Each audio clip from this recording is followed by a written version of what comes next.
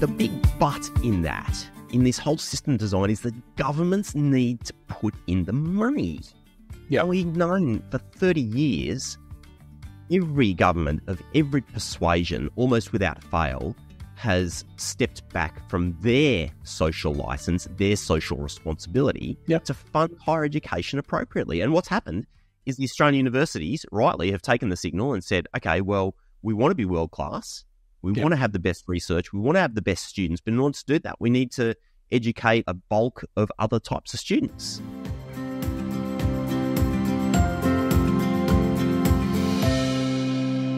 Hi, I'm Dirk Mulder, founder of the Koala News. I'm coming to you from Whadjuk Noongar country in Perth, Western Australia. And g'day, I'm Rob Malicki. I'm the CEO of the Global Society, coming to you from Carrigal Land in Sydney. Dirk and I were just having a bit of a chuckle before he started recording. That's probably why you can hear laughter in our voices. We might talk a little bit about that later on. But Dirk, I wanted to start off on something different. There's a very catchy headline in the Koala this week, written by Tracy Harris. And that was Strategic Framework Open for Consultation, ... Blink and you'll miss it. This is kind of an important moment in Australian international ed, isn't it? Yeah, it sure is. For those that are probably listening are probably aware that the government's got two pieces of work out for consultation at the moment. The first one is the strategic framework, and that is due at 5 p.m. on Friday, June 14. So we're looking at a little bit over 2 weeks from now. It's probably open for consultation all in all, like 3.5 weeks. So it's a pretty short time frame, in my view. The other piece that's open at the moment is actually obviously the legislative requirements or the legislation that's going through. So, yeah, mate, folks are busy around the country at the moment bringing government submissions to those things. It's a really interesting process, I'm going to say. You know, I've had a really good look, and obviously Tracy covered it in the story as well. But the government, certainly for the framework, the government has asked or has put forward 20 questions/propositions and asking for responses on them. And for the sake of this conversation, I think I've pulled out one and sent it across to you prior to us recording just to get it across it. It's number 13. And I might just read it out for the viewers at home to be able to understand it. And then maybe we can have a bit of a chat and break it down. But proposition number 13 is a managed system to deliver sustainable growth over time will build on measures already underway to improve the quality and integrity of the sector. This will provide clarity to providers and students, help preserve the sector's social licence, support Australia's skills needs, and advance the viability of regional providers. This approach will be enabled by legislative amendments, which again are those things that are currently sitting there, to manage growth in the number of enrolments in courses and at providers, giving crucial certainty to education providers about the size of the sector. Now, mate, I don't know about you, but where do you start in responding to something like that? I mean, it's a pretty clear statement, but when you break it down, I've got so many questions about it. As you were reading that, my initial feeling was one of being insulted, to be honest. Yeah. I'm not even on the inbound side of international education. I've always been on the outbound side of international education, but there's so many assumptions, and misinformation is not quite the right word, but I don't know.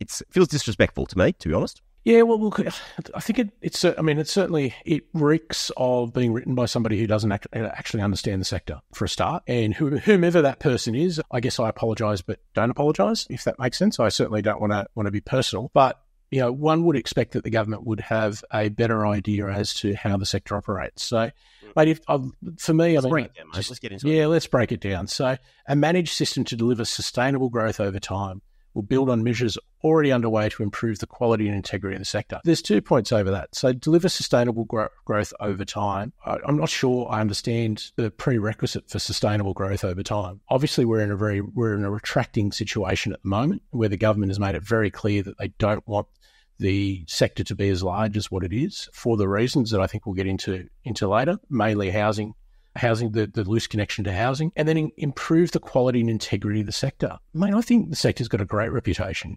globally. Sure, in any review that is done that is as widespread as it is, there will be examples of lack of quality and lack of integrity. But they're very, very minimal, very minimal. And so this kind of thought that, you know, the sector is going through an integrity issue on a system-wide basis at the moment is just false. So it's really sad. Then we go on to the next sentence, and it provides clarity to providers and students help preserve the sector's social license. Now, I don't know about you, but I've worked in the sector for 20 years, and I always thought the social license...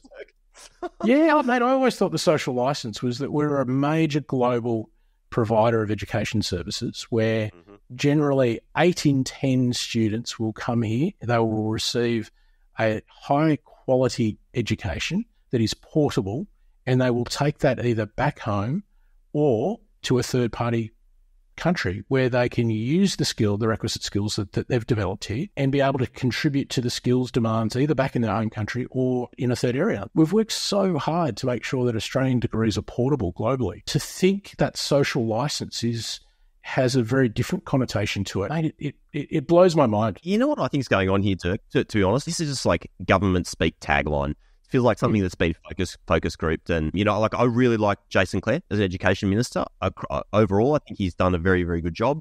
And to hear this coming sort of out of his mouth and out of the mouths of other ministers and people representing government, it just sounds like focus group talk where it sounds impressive and it sounds like, oh, yeah, of course we need to protect social license. But there's actually no meat behind that in terms of the way the government's presenting this. To me, it really just feels like rattling a can that your average punter, swinging seat will go, oh, yeah, of course we need to protect the social license. And inherent in saying that the government's protecting the social license means that international educators across the board, as you said, system-wide, are not protecting, the social license. And we know that's false, as you said. Yeah, absolutely. Notwithstanding providers that are in part of any system, people abusing it, but across the board, what can you say? Yeah, the easy way to respond to that is I don't think our universities have ever been ranked better globally. So when you think about quality and social license, we're right up there. And, when you look at the amount of students, I think we've spoken about this in a previous podcast, but when you look at the percentage of students of Australian universities that are in the top 200 or top 500 universities in Australia, it's much, much higher based on the number of institutions that we have in the higher education space than a lot of other countries. So we're punching above our weight in terms of quality, but yet we seem to be having this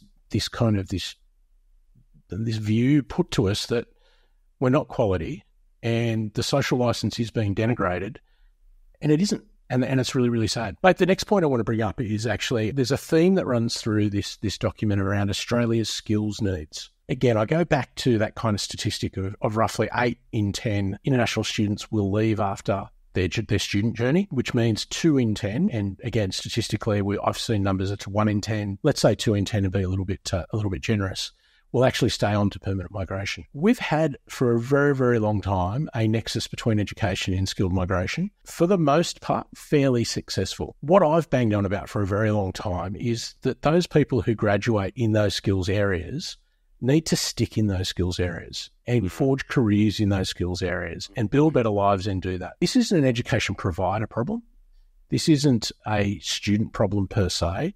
This is how do we get these graduates to continue into. We don't just give them PR because, hey, you've graduated from an accounting degree and you get so many points for that. And then we find out later that they've gone into an entrepreneurial activity or they've done something different from accounting. How do we get these people into those skilled professions to actually, over time, minimise the ongoing need for those skill shortages? And, I bang on about it all the time. I looked up some stats earlier that, CPA is saying that the accounting is still... They're going to still need more accountants over time. Accounting's been on the skills register for as long as I've been in international education, which is probably about 20 years or so. If we haven't produced, as in graduated, enough accountants by now, I'm not sure what's going on. And every university has a Master of Professional Accounting. I shouldn't say every because I'm sure that there's not, but the majority of the universities have, Master of Professional Accounting. The problem is not producing graduates in accounting. The problem is actually having them become members of the CPA or the CA and actually having them work as accountants. So again, there's this narrative that's being built around international education, the only students, or I shouldn't say the only, but there's this view that students who come here should be feeding into our skills shortage agenda. Again, I go back to what happened to our place in our region.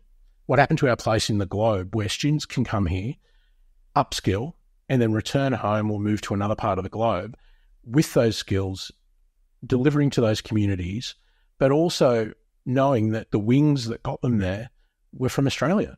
And that soft power that we speak about for so long, that was evident in some of the reports around, that's been built on since the 50s in the Colombo Plan, if we're being brutally honest, when we've got, Australian graduates, ministers and governments overseas.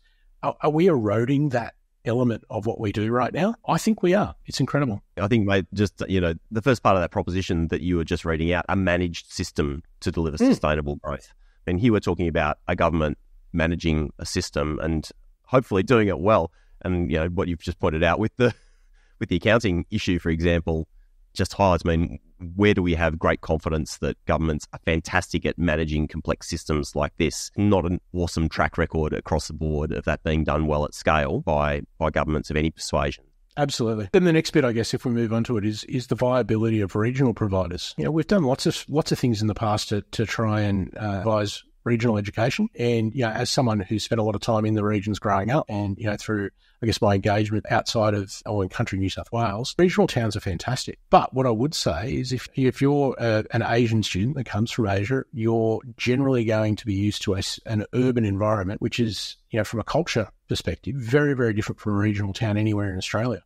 So coming into a regional town is as much a culture shock as a kid from Broken Hill, landing in Tokyo and walking down, I'm going to mess this up, but Shibu or any of those areas. It's just incredible. So I think we also need to keep in mind, where we draw students from, what that experience is going to be, and how we provide the mechanism for that transition. Regional education providers are fantastic, but, they're not going to be for everyone either. So it's a really, really important area. And again, then finally, this giving crucial certainty to education providers about the size of the sector. Do education providers need certainty about the size of the sector? And I guess if you're coming from an interventionist approach and you're saying at a system level, it needs to look and smell and taste and push like this, then maybe actors within it do need some education or do need certainty around what their role is in the overall size or composition of that. But it's a very interventionist approach, So again, that just the whole proposition around education providers needing certainty about the size of the sector, it's incredible. It really is. It's breathtaking. I put a post up on LinkedIn earlier this week, which said simply, the government wouldn't cap iron ore exports, so why would they cap international education? That seems to really touch a nerve. I think the last time I checked, it's been up for a couple of days, been viewed 10,000 times and commented on about 100 times, something like that. It was a good post, mate. It was a good post.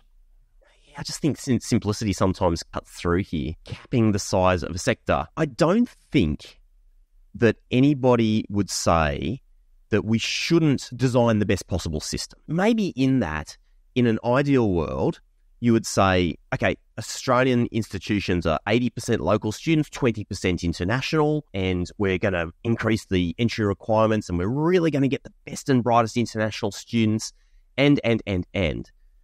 The big but in this whole system design is that governments need to put in the money.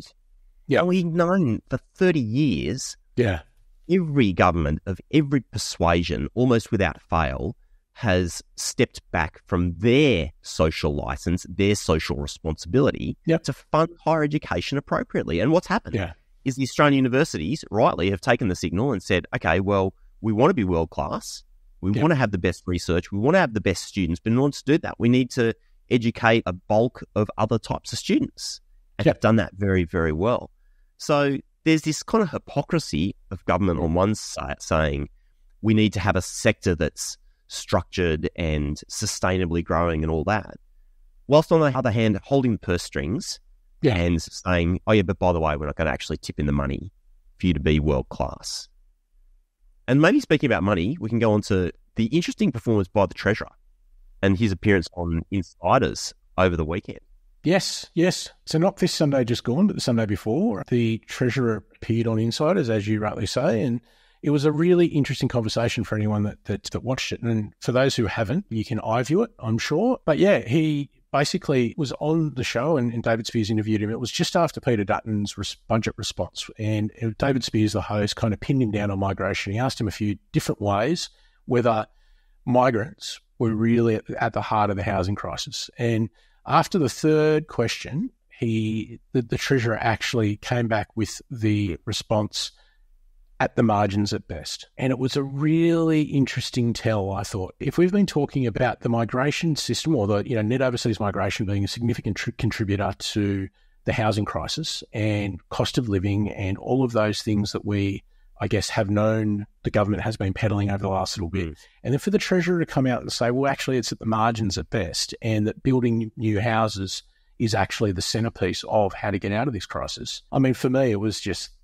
like, the clouds opened and the sunshine came through. It must be awkward in the cabinet room if the Treasurer has that belief and the ministers that are having to push out this objective or this new policy direction are doing so outside of this view. So the question then becomes is, if the Treasurer is of that belief, and we know through the property report, we know through the Group of 8 research that really migration isn't contributing to our housing crisis, what's the policy objective of reducing international students? And the only other thing that I can come up with, which we've written about in the Koala, is around this dodgy college narrative. So if we discount the housing thing now and we say, well, you know what, they contribute, but it's marginal to the housing issue, then this whole quality integrity issue that we've been talking about is also a little bit flawed. If we think about, it was only a couple of weeks ago where the government sent out 34 warning letters, not cease of trade issue. We're not kicking them out. They're not doing it. Warning letters, 34 of them. There's 1,483 Cricos providers, and they sent out 34 warning letters. So again, you start looking at what the narrative is. Oh, there's dodgy colleges, ghost colleges. No, people aren't doing the right thing. Oh, well, this is the migration review, this review, signalled integrity issues. Mate, 34 of 1,483. Again, when we talk about those issues, it's not rampant exploitation. It's not system-wide.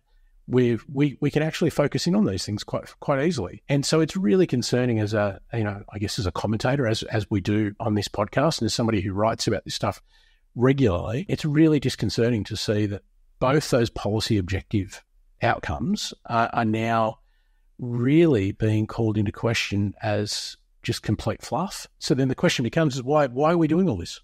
Just to dive into that a little bit more, 34 providers, that's 2.29% of the registered Cricos providers, which means 97.1%, apparently there's no issue right now. I was going to, just as you were talking there, Dirk, I was just thinking about the construction sector, for example. Make sense out.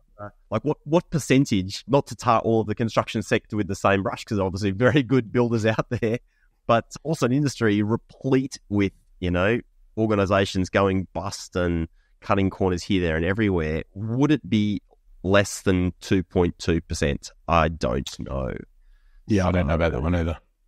As you say, back to this idea of a structured, managed system, is just like classic case of just building in more red tape and over-bureaucratising something, which is actually, for the most part, working pretty well. Yeah, and mate, this is where I guess I come up short. I'm not across why. Again, the policy objective is, I think, around winning the next election. They've found an issue that polls well. They're wanting to run it, and now it's coming undone. And we're all, as we've spoken about before, let's hope the electorate understands that. Let's hope that there is some political force within Parliament that actually stands up and says, actually, you're wrong. This is not right. We're not going to see it from the Liberals, clearly, but let's hope and pray that an independent or the Greens or someone stands up and looks at the actual objective data and says, you're wrong. Because what I fear is that on top of these two issues, the government's now creating an environment that will see colleges fail over time. And I use an example where I had a college reach out to me probably a week and a half, 2 weeks ago. They had a Spanish student whose visa was refused. Now, Spain is a level 1 country, assessment level 1, which means they're the lowest risk. These guys are an English college and the Spanish, and they were also assessment level 1, the lowest risk. The Spanish student clearly, and I've seen their visa application, clearly stated that they wanted to come and study English for a fixed amount of time and they were going to go home. They had a job to go back to in Spain and they wanted to come out and essentially do some English, probably have a good time while they're here, maybe do a bit of part-time work, but pick up on their English and head back home. The visa was refused, and it's gobsmacking. These are the kind of visas the visa refusals that we're starting to see now. Now, in itself, it's one visa refusal, right? You go, when that happens en masse, which is happening at the moment, there's a downstream effect. And so if we think about this, the system that has been constructed at the moment, an assessment level 1 provider, if they get a certain amount of visa rejections, which quite frank are, not right, they've got every chance that they won't be assessment level 1 into the future. They'll be assessment level 2. Now, let's take that over a 12-month or an 18-month period. That assessment level 1 provider, which is now 2, if that keeps going, they'll end up being assessment level 3. Now, once you get to assessment level 3, and we saw some data come from the IEAA admissions and compliance, where they're talking about assessment level 1 visas being turned around in a certain amount of time, assessment level 2. And my understanding was assessment level 3 was around 80 days to get a visa. So when you start picking that, and if they go further, there's every right that the government will start looking at these assessment level 3s that may have been there for a period of time, and they're not going to get off the bottom. Once you get into assessment level 3, it's going to be difficult to get off because your ability to recruit students and get them through the visa system just becomes so much harder. Talking about a managed system, the government brought in the SSVF. It's a streamlined student visa framework in order to make this whole process simple and transparent. Yep. And yet inside that inverted, quote marks, managed system, there's a complete lack of transparency and the system's not working. So where is the confidence for the Australian taxpayer that a managed system is actually going to do what they say it's going to do? Well, you're absolutely right. This is my concern. So I'm playing devil's advocate and I'm thinking worst case scenario, right? But what if 34 warning letters that were issued in the last tranche? What happens at the next tranche when you've got these providers that may have been assessment level 2, so they're decent, but they've dropped to assessment level 3? What if the government turns around and say, right, all assessment level 3 are now going to get a warning letter because your recruitment practices aren't doing well? And it's based on the back of a whole series of inconsistent visa refusals, as opposed to genuine attempts or genuine fraud. And that's my real concern, that the government, if over time they're creating a system which will ping providers on the back of visa refusals, which are just BS, mate, BS. Yeah. So I think it's a space that we need to watch, and as a sector, and certainly those people who may have a closer sort of voice to the government than what I do or what you do, really need to be aware of, because there's every potential for that to occur. Yeah, absolutely. So maybe we move on to like the CRICOS registration data. You've been doing some interesting digging on those. A couple of articles published in the Koala over the last few weeks about CRICOS data. But what have you uncovered this week? Obviously, I mean, the context is the government's obviously talking about retracting the sector. They're obviously spruiking lower amounts of visas being approved, et cetera, et cetera, et cetera. They're talking about caps. Interestingly enough, in the background, so just to explain to anyone who may not know, we have a system called CRICOS. It's a registration system. So anyone who wants to educate international students or provide education services to international students needs to be on this register. They need to apply, and there's a process. As part of that process, the government will allocate them an upper limit of the amount of students that they can take. And it's generally, I guess, preempted on, the location space they have, how many classes they can run, all of those sorts of things feed into a metric that says, Rhino X college or X university, you can be registered for 20,000 students, or you can be registered for 500 or 200 or whatever. In a sense, we have a system that exists already that have upper limits, which could be construed as a cap. In that cap, or in those upper limits, there were 1,520,584 allocated places across all CRICOS institutions as of, I think it's the 2nd of May this year when the data was published. Compare that to the April number of 1,514,413, and the register actually between April and May has grown by 6,171 places. So we're actually in while we're talking about retracting, while we're talking about lower visa numbers, the capacity for education providers registered with the Australian government through the Department of Education on this CRICOS register is actually growing. And it's a little bit oxymoronic at the moment in that sense. I ran back to January to look at what's gone on this year. So since January, the student places have grown 41,242. So again, the upper limit capacities of these providers grown by 41,000. It's just I don't want to say it's astonishing because nothing should surprise you these days, but it's just a tad weird. You know what I think this comes back to, Dirk? Honestly, and as you're running these numbers and you're talking about them, the thought that comes to me is that so much of these decisions come down to like an individual person, to a human being, right? So the person that's approving those Cricos registered places, for example, is a human sitting in an office, probably somewhere in Canberra, running through spreadsheets and numbers and this, that, and the other, and they're just ticking boxes and going, yep, okay, increase there. So this one human being isn't necessarily looking at the entire policy of the Australian government. And likewise, the person that rejected that Spanish student's visa is essentially obeying a directive from their boss and their boss's boss that's saying, tough on everything, cut everything down. And they're not actually pausing to reflect that, hey, by rejecting this Spanish student's visa, I'm actually putting a black mark against a good education provider, and that's going to have downstream effects.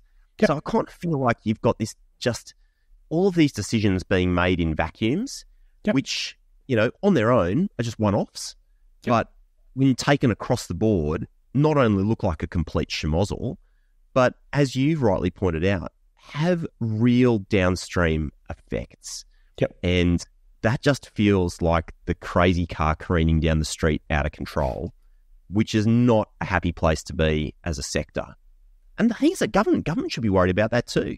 Governments love to be in control. But clearly there's too many moving parts in this. It's too complex. And government just doesn't have the capability to manage that in a managed system. It's a fair point. Let's go through to two more stats and then we'll move on to some good news. So in terms of registered providers, so between April and May, there were 4 extra providers added to the system. So 1479 in April to 1483 in May. And then registered courses, there were 97 additional courses that were added to the register between April and May. And that went from 25,937 to 26,034. So again, it's like you say, one part of the system's doing one thing while the other part of the system's doing something completely different. You know what that looks like to me, Dirk, with those numbers? It looks like steady, sustainable growth. Just probably not at the base level the government's looking for. Anyway. Mate, good news. Give me some good news. Give me some good news. All right. Yesterday, the government, and when I say yesterday, we are recording on a Tuesday, so it would have been Monday the 27th. The government announced that the temporary graduate visa for research students, and it's master's research and doctoral degree, will remain at 50 years of age. So the recommendation, which came out of one of the reviews, was that would move down to 35. There was a lot of people that pushed back on this one. I mean, anyone in the research community stood up and said, that's crazy. So it's some sense, I think, that the government has rethought this one through and have probably come up with a pretty good outcome on this one, I think. So congratulations to that person's boss, and that person and that boss's boss for actually having some common sense on this one. Yep. Yeah, absolutely. And then just to finish off, the IEAA held their admissions and compliance forum last week, and from all reports, it was a fantastic day. One of the interesting ones, and I think you will have an opinion on this because we've spoken about AI for quite some time, but Stefan Tepescu, who's the founder of Union Admissions Minds, gave a presentation, and one of the major stats that came out of that one was that it's anticipated that 80% of admissions will be automated in the not too distant future.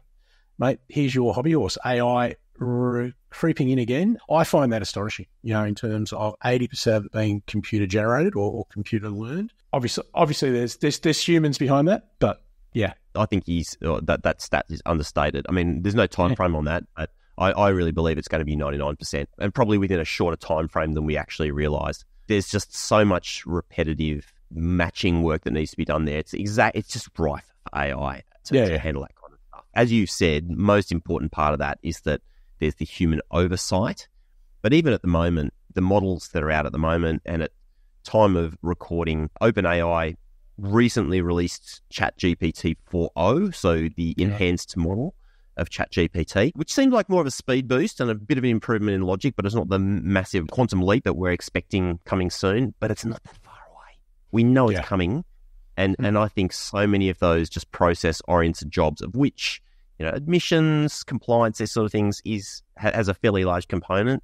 99% of it is going to get passed to the bots. Yeah, it's got to be really interesting. So I always think about admissions in terms of there's two bits, right? The one is, do you fit this criteria? Do you yes, no, tick. And I think you're absolutely right. The AI bit that freaks me out, if I can be really honest, is that subjective notion in the admissions process where you've got to put in an essay or you've got to put in a statement of purpose around why you want to become a doctor or a veterinarian. And, the program coordinator traditionally looks over that and says, yes, that's a good answer to that. Mapping that in AI just scares the pants off me, mate.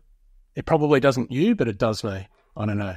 It's interesting. Like I get quite excited about that because a lot of what you're talking about, that the sort of feel, the subjective feel from a course coordinator about a particular candidate. It's about pattern recognition and it's about word recognition, just different cues.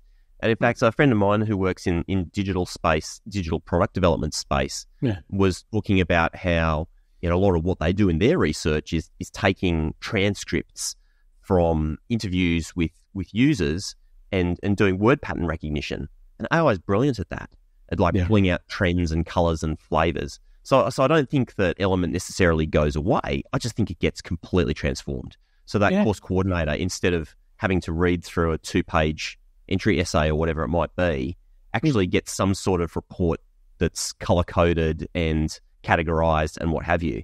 And it's a much easier process of them glancing through that and being like, yep, this conforms with what I'm looking for.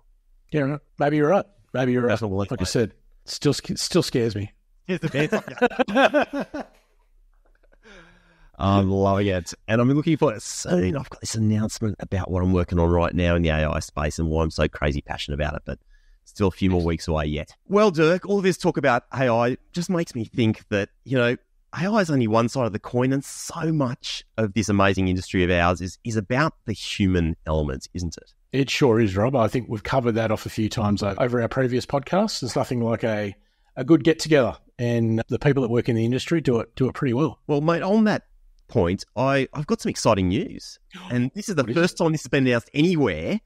Global Horizons, the podcast, is now the official podcast of Australia's International Education Conference, the AIEC. And I think you're the first person to hear it, mate. Oh, congratulations. It's amazing news. You know what? I don't want to be self-servient, but the Koala News is also a media partner of the AIEC too. So, mate, I think we're both pretty stoked. I think we are both pretty stoked because, as we both know, it is the premier event for Australian international educators in Melbourne this year. And maybe now is a good time for us to bring in our special guest for the episode. What do you reckon? For sure. Absolutely. Bring her in. Our guest today is Sally Gatenby, who is the Marketing and Communications Manager at IDP. Great to have you on the Global Horizons podcast. Thanks for joining us. Welcome, Sally. Thanks for having me on, guys. Hi. And we're so excited about this year's conference. And of course, today is a very big day in regards to the whole AIEC journey throughout the year, isn't it? It is. So today, AIEC registration has opened, finally. We're really excited. It's going to be a really great conference. There's a lot on, as per normal. I think most people who come to AIEC are just blown away by just how much is on. So today we've announced our registration is open. We have super early bird specials for those of you who like to get in quick. If you know that you're going to be attending AIEC regardless, you can jump in and get $300 off the registration price, which is fantastic. And if you're an IDP client or an IEAA member, you get even more. But there's a whole bunch of fees and inclusions, different types of pricing for people. But what's really good about AIEC is there's just so much on. We have a program releasing in July. We've got the expo, which we've packed even more in this year, which actually we've had to go outside the expo hall because it's got too big. No, wow. So, yeah. It's like something in Melbourne, isn't it? Wow. It really is. It's going to be a really, really fun event. So we're hoping to welcome everybody from the international education sector from both Australia and overseas. Last year we had about 17,000. We think we're going to get more this year. So we're hoping to see you all there.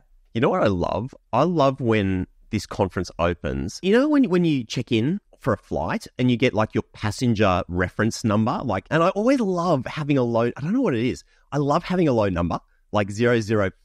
I'm the fifth person to have checked in for the plane. And AIEC is the same. I'm like, as soon as that email comes, I'm just like, I want to be that 0003 in terms of reference numbers. I don't know if that's healthy obsession or not. I think that sort of speaks to the marketer's obsession with analytics. I don't know about you, but when I push go on an email announcing registration, I'm always looking at the Google Analytics to see where people are coming from all over the world. And it is from all over the world. But it's very nice to see those numbers come in. We are obviously very excited to have you guys along this year. Obviously, we're welcoming Koala as a media partner, and we're so excited to have an Australian publication involved for an Australian conference. So you're joining a great lineup of existing media partners there, Dirk.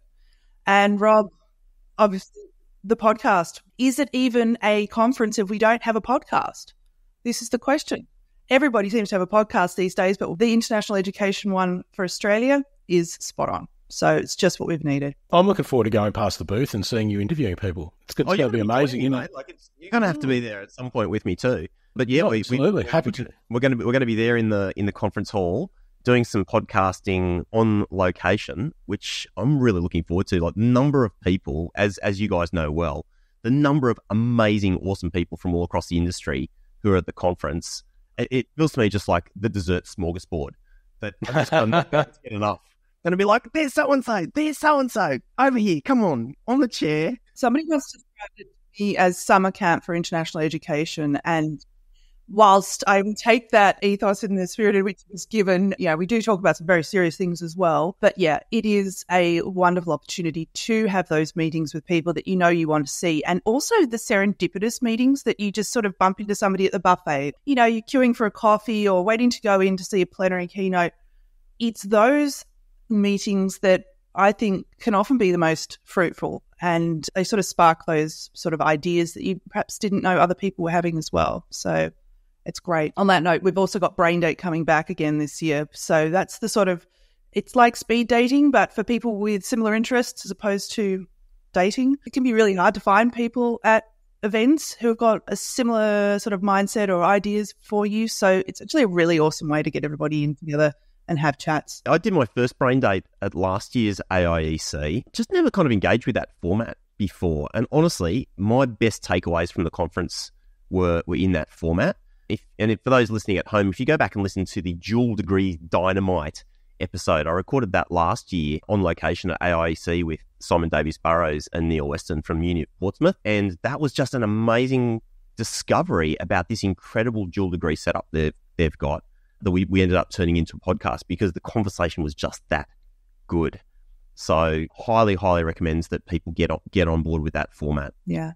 Brain Date's fantastic. We open up the Brain Date platform before the conference starts, so you can actually go in, post a topic that you want to have a chat about, or browse to see who else is attending or has posted something that sparks that sort of interest. So it's a really, really innovative way of networking rather than just sort of going to the drinks, which are fantastic. You don't know what people are interested in, and you can't talk to every single person in the room. So it really hones it down to be really, really targeted.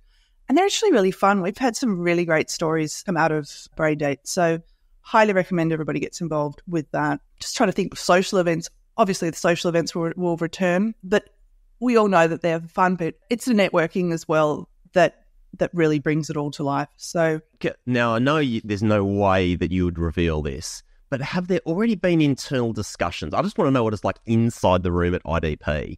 Internal discussions about what the conference dinner theme is going to be. Or she's nodding. Yes. Yeah, yet to announce it, but it is, of all the things that people ask us about, it's not necessarily where are we next year or what's the theme. It's, as in theme of the conference, it's what's the theme of the dinner. And we know how popular it is, and I can say this year is going to be a bit of a crowd pleaser, mainly because I think everybody will really enjoy this one for dressing up. So for those of you who do dress up, great opportunities. For those of you who don't, it's fine. You can come in your jeans if you like. It doesn't matter. It will work for everybody. But usual entertainment and fun will abound. Rob, that was going to be my question.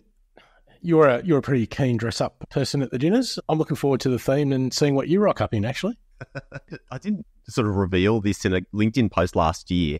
Every time I see the conference dinner theme, I've committed myself to going with the first thing that comes into my mind. So yeah, last year it was the theme was like multicolor or something like that, Technicolor, and the first thing that came into my mind was body paint. And my second reaction was like, oh God, I'm not going to do that, am I? And no, I stuck to it, and then was of course completely outshone by Alex Vaninsky, who is literally Mr. Conference Dinner. Alec Felinsky is my boss is a fantastic dresser-upper of events. So I will be intrigued to see what he does this year and to see what you do, Rob, actually. But we will be announcing that in the coming weeks. We know how very, very important that is, almost as much as, who are the keynotes. I can't announce them yet, but we will be announcing those in the coming weeks. But we do have Stan Grant returning as our MC. He's been a huge hit. So we've had him now. I think this will be the third year in a row that we'll have him. He's a fantastic host, fantastic thought leader, and he just sets the tone so beautifully. He'll be a great one to have back. Yeah, amazing human. One last question for you, Sally. I'm always fascinated with the sort of back-end processes of how these things work. Now, of course, the call for proposals has already closed, I think, back at the end of March.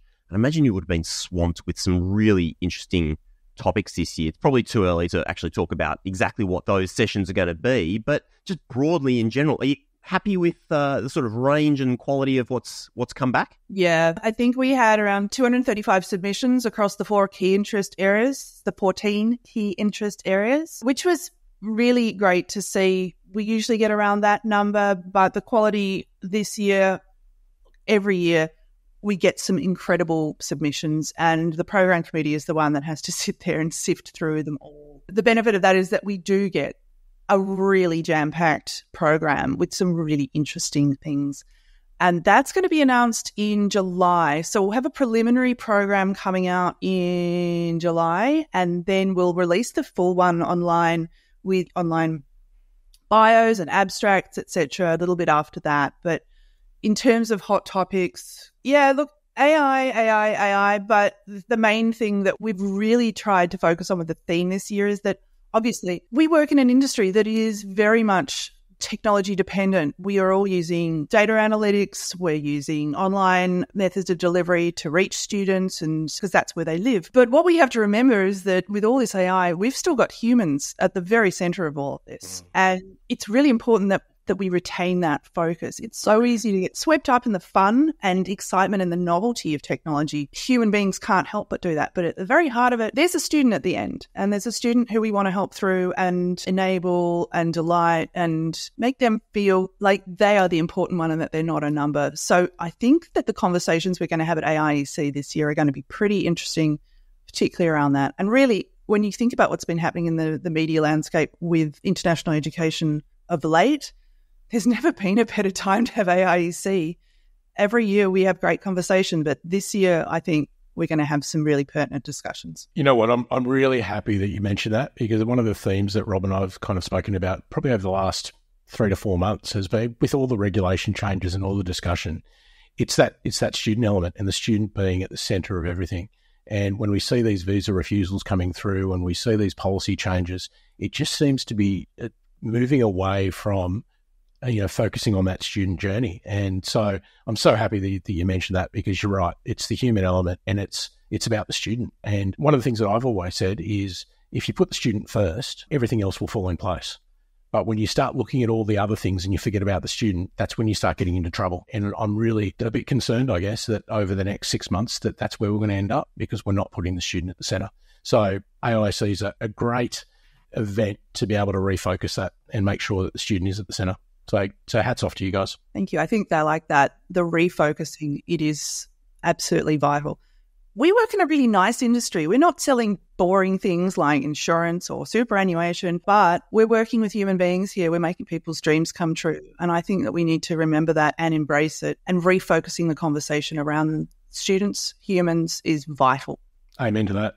Amen. Well, this year's Australia International Education Conference is being held in Melbourne from the 22nd to 25th of October. As you've heard, the theme is the human element. Hard to imagine that there is a more appropriate theme given what's going on in our industry and in the world right now. Sally, amazing to have you on Global Horizons, and perhaps over the next few months, if you'd be willing to come back and maybe share some of the updates with the conference with us, that'd be incredible. Love to have you back. Yeah, I'd love to come back. Thanks, guys. Really appreciate it. I'm really excited to have you both involved with AIEC this year. I think Dirk and I are both super pumped. And as always, those listening at home, thekoalanews.com is your website for all of the latest Australian international education news. In fact, not just Australian, but international education news in general. So make sure you jump on and subscribe to the Koala News. Dirk, amazing having you on the podcast as always. Thanks for your time, man, and I will catch you again shortly. Look forward to it. Thanks, Rob. Thanks, Sally. See you next time. Thanks, Sally. Bye. The Global Horizons podcast is brought to you by the Global Society, Australia's learning abroad support company. For about 10 years, the Global Society has been supporting Australian learning abroad teams with technology, training, consulting, strategy, marketing, you name it. We all know that learning abroad is time-consuming and complex, so if your team could use a little bit of extra support, reach out to the Global Society, globalsociety.com.au. Today's episode was recorded on Garigal land in Sydney, and we pay our respects to elders past, present and emerging. Thank you. See you next time.